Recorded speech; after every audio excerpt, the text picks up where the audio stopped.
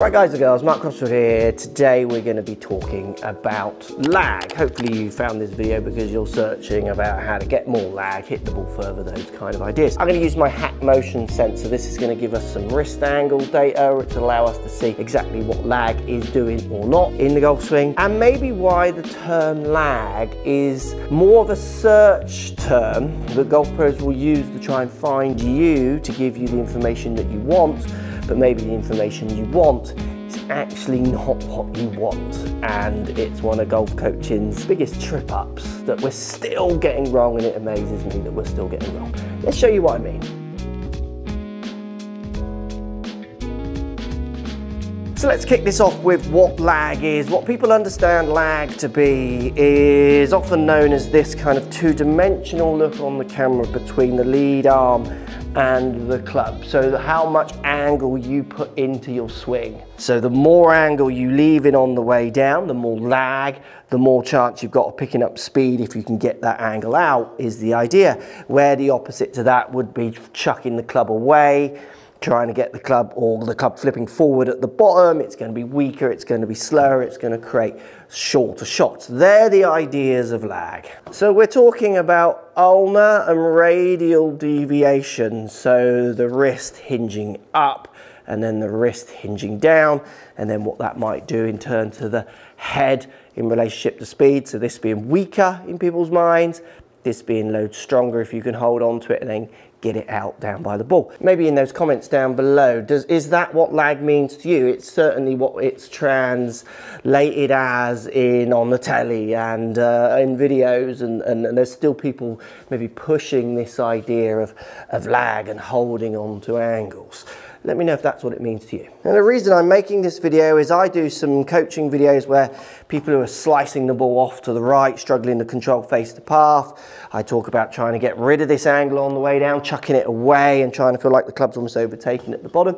And you still get a decent portion of comments of people saying, that's ridiculous, you're gonna like flip it forward, lose power, you need to be getting some lag, why would you take all that lag away? So we're trying to address those kind of ideas that I'm, to be fair with you, shocked that are still going around. So what I'm gonna do, I'm gonna hit a series of shots where I try and hit target with my normal default swing, trying to give it a smash. And what we're going to do is we're going to capture these shots on hack motion as well, so it'll measure what my wrists are doing. We'll relate that to the speeds and show you exactly what happens when I hit my normal ones, and then I'll compare some where I hit some with lots of lag, and then I'll hit some where I take all the angle out, and let's just see what happens. There is a distinct pattern that happens.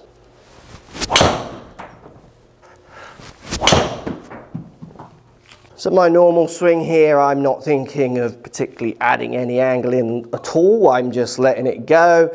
I'm using my default settings, if you like. I am concentrating some other ideas of delivery, but not through how much ulnar or radial deviation I have in, lag, hinge up or down.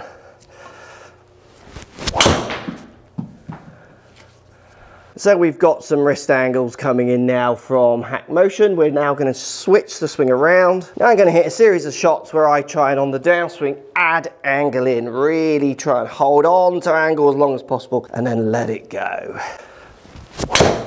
And see what happens to the speed, direction, the shots, those kind of ideas. So feelings I have as soon as I try and add angle on the way down, the idea of controlling the club face becomes, in my mind, considerably harder.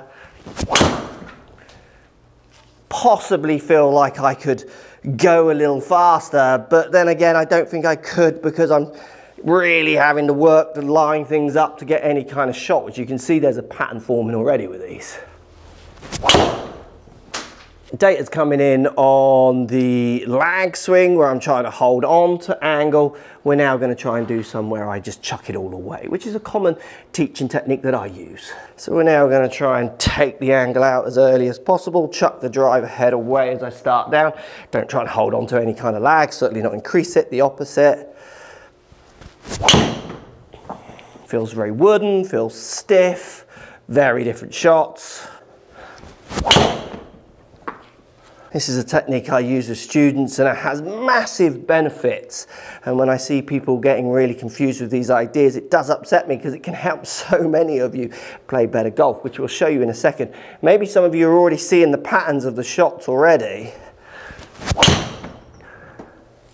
because they are very, very different. So as I just collect a bit more data hitting each shot, what I'll do is let's look at the hack motion data to show you how I am changing my wrist angles.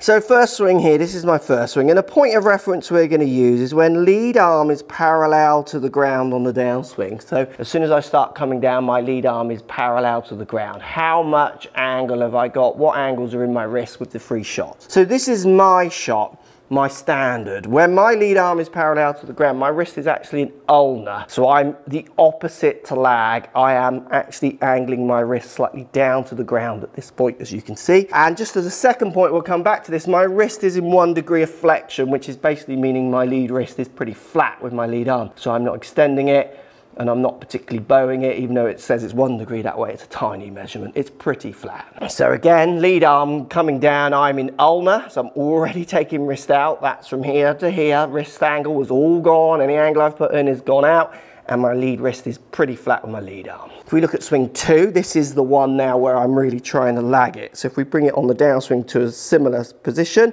so lead arm now parallel to the ground, you can see I am now plus 15 degrees. So I have held on to that angle more. I'm plus, I'm radial, I'm hinging up, I'm lagging that club back more. And then just as a side note, and we'll get onto what this means for you as golfers, look at the extension and flexion.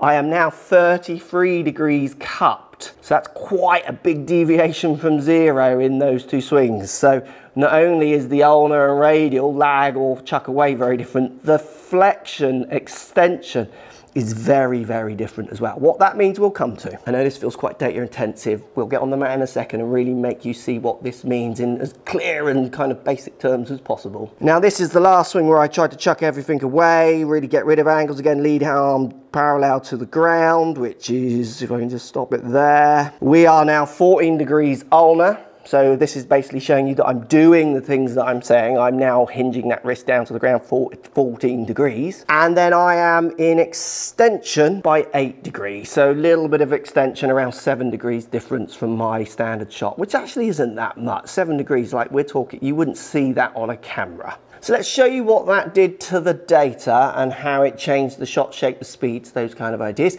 And then we'll talk about what you should be thinking, how you can relate these ideas to your action. So here are the 3 shots. We've got the yellow is my standard, the red is the lag, trying to add more angle, and then the blue, light blue here is the flip, me taking angle out. The biggest noticeable difference, obviously my one is the most trained, so it's hopefully hitting target, which it is. The lag is more of a shaping off to the right shot. You can see the curvature on it, and it's missing right, and it's the shortest. And the flip, where I'm taking angles away, you can see it's the second longest or second shortest, and it's more left. So trying to hold onto angle created more of a cut push to the right, trying to take angle out made it actually pull bit to the left and draw to the left. And in between that, I found my kind of sweet spot of hitting next to no lag as lead arm parallel down to the ground. I was actually slightly in ulnar, so taking angles away, and that's where I found my longest. And I found my straightest. Now, just a little side note as we go on, everyone's matchups will be slightly different. Your wrist angles won't all be the same. This is more of a general ideas of trying to hold on to loads of angle to taking it out, because if you start in different grip positions, those angles will severely change. But if you've got any kind of neutrality in your setup, so I'm a very neutral, I'm slightly weak to neutral hold and setup, and then paths and actions, allows me to have these more neutral patterns, if you like. So my standard shots averaging 2.8 with the driver, because I caught them a little bit out the bottom. The lag, it went up to 3.5, so quite a noticeable difference. And then the flip swing was the lowest spinning one out of all the 3 shots. Now ball speeds, 160 with my standard driver, 152 with trying to create loads of lag and more speed, 154 with the flip. Now, in the comments down below, does that surprise you? So the one where I'm taking the angle all the way is going further than the one where I'm doing the so-called hold on to angle, what tour players do, hit it loads further. It's absolutely the wrong way around for what lots of people think lag does. And then resulting distance, averaging carrying 270, 242 the shortest with the lag, and then 249 with the flip. So the flip isn't as good as my standard carry. I wasn't able to swing it as fast, so you could argue a certain amount of lag, so having considerably less angle here possibly made me a little bit shorter. You could argue as well that maybe with both of those, the lag and this one, they're not as practiced as the other one, which is why we see a drop. I would say the lag and the flip though are equally as unpracticed as each other, and instantly I know which one I would be using out of those two. I would want the extra carry, I would want the lower spin, and I definitely would want the bigger ball speed. Let's look what happened to club data. So my head speed was averaging 111 with my driver, 107 to 107 with the lag and the flip. So the flip and the lag, we saw no difference in head speed. The head speeds were exactly the same. We saw big differences in angle of attack, hitting down, hitting up, and then we saw big differences in club path, meaning you could get these two very, very similar, but you would have to deal with this, the angle of attack being so far down, which would be a bit of a problem, because that's why this has been so hard to control. Lower strikes, hitting down with loft, it's just gonna spin. And then let's not forget this. This is the key for most people watching. Short right, bit longer left. Look at the contrast between these two. So what does this actually mean for you as a golfer? Well, what I see from golfers, and it upsets me that we still again have to have this conversation because it hurts so many golfers, is for me to hold on to more angle, to me to increase this fictional idea of two-dimensional lag, which is actually built around the fact that if you actually change this angle, because it's on a incline, it looks more than it does if you stand it up, which is where people get lost to thinking that someone like Garcia has considerably more lag. He doesn't have more lag, he's just got it here, the angle's the same, it's just really flat down behind him, which is why it looks like it increases from it being maybe a lot more here where I've stood it up in front of you. To increase that angle on the way down, what I actually have to do, and you can do this at home, is I need to extend this wrist a lot more. Because if you're just at home watching this video, in bed or wherever you're watching this video, I want you just to put your lead arm out in front of you, so for me my left, and I want you to see how much range of movement have you actually got in this wrist from a neutral position where it's pretty level with your lead arm. How much range of movement have you got hinging it up without adding extension where it will hinge up loads more? So if you keep it all flat, so keep it all in line, how much you've got of hinging it up? This radial that we were seeing on the graph, it's tiny. Our wrists just don't move that far. Now hinging it down's a little bit more. I feel like I can hinge it down a little bit more, which is what we're doing on the way down, getting those angles out. Now, if I extend this wrist, if you now do this, just extend the wrist so you've got a cup here, what will happen is the two bones in here will almost flip over, and you're now actually rotating your lead arm to get this angle to extend. So what we see with people who want to hold on to more angle, I can only hinge my wrist, say, this far, but if I now extend my wrist, look where it's going now. Look, it's going up on my right shoulder. Put that in a downswing. Oi, this is what we see on the telly, people lagging it. Whoa, I want it miles, I want to get more lag. No, what you're doing is if you're doing that as you saw me do the same, if I extend that wrist to get that angle, the club face control is massively compromised. And think about the shots. When I hit the extra lag, and I was adding more angle in, but I was doing it by adding lots of extension in as well. Now what happens is I actually don't go any faster, but I struggle not to hit that shot. I struggle not to hit a big, massive pull or push cut. Now think about the amount of golfers who watch these videos who are searching for more power, getting done by the algorithm and pros just giving you what you want. You know, you want to know how to lag it more. Well, here's a video on how to lag it more. The fact that it hurts you, think about it. How many of you watching struggle with cuts off to the right, uncontrollable off to the right shots with your driver? I can see how many of you are searching for how to stop slicing videos. There's data on that. Loads of you, millions of you. Yet, this video is probably one of the most comprehensive how to stop slicing videos there is out there. But people are out there trying to find more lag and being delivered ideas of more lag, where actually, for most golfers out there, and the same pattern applied to me, I'm going to aim this one a little bit up the right. Now, obviously, I could aim that one up the left, but I would have to aim it a long way up the left. I'm going to take angle out on the way down.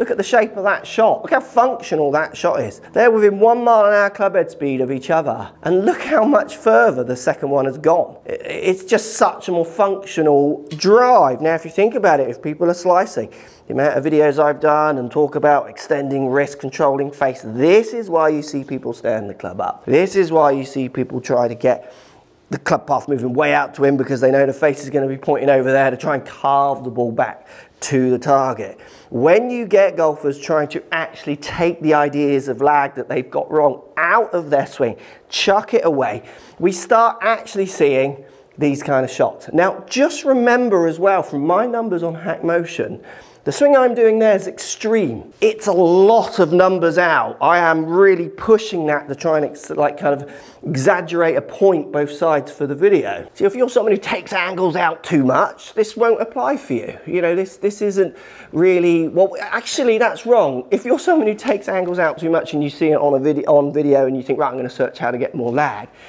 this video is very much for you, because what you're going to find is lag, the ideas of the angles you set the wrist on the way down, is actually built about matchups. It's built around what matchups you are making or bringing to your swing.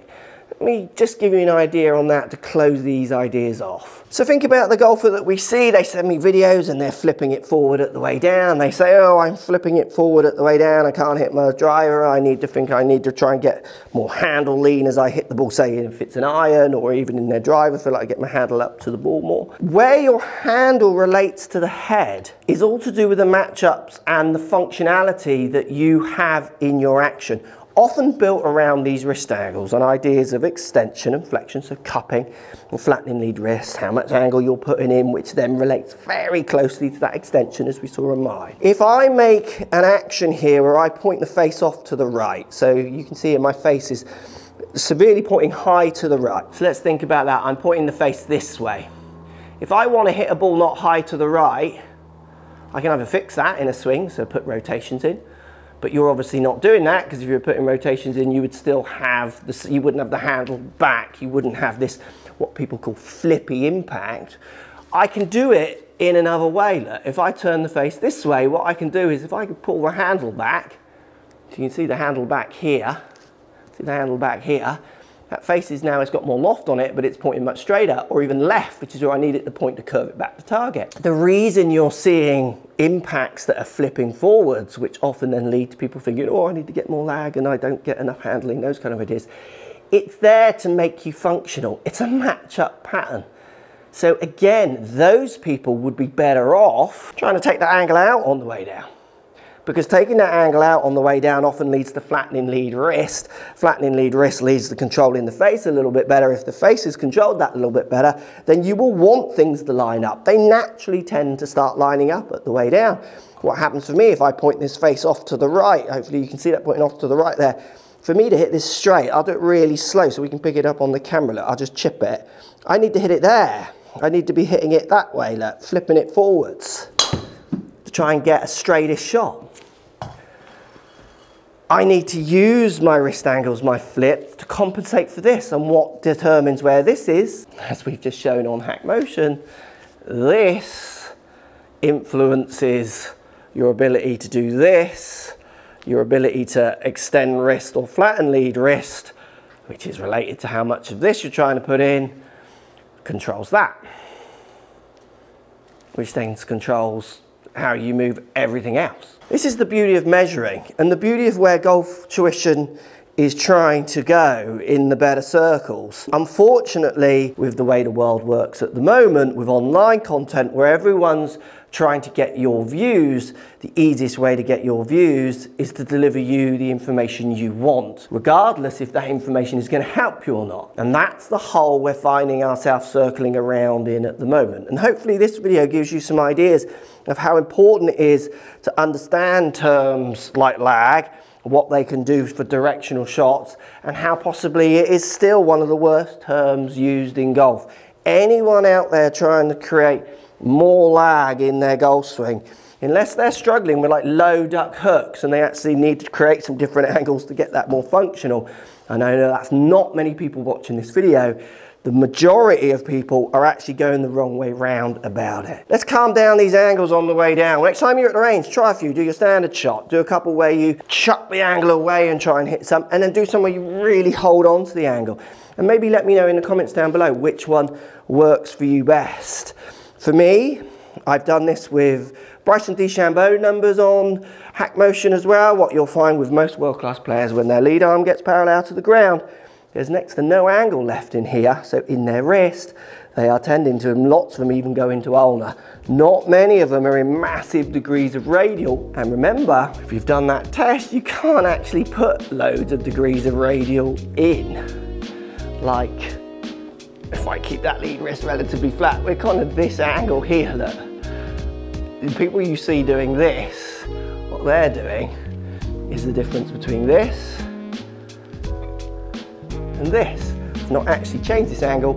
All I've done is flattened it off and put it behind me a little bit more.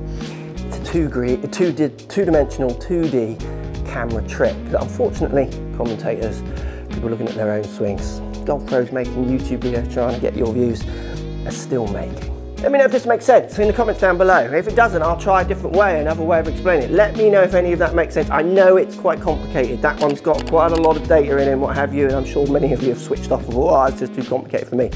But if you can just watch it a few times, get your head around some of the points, it can transform the way you play golf and hit shots.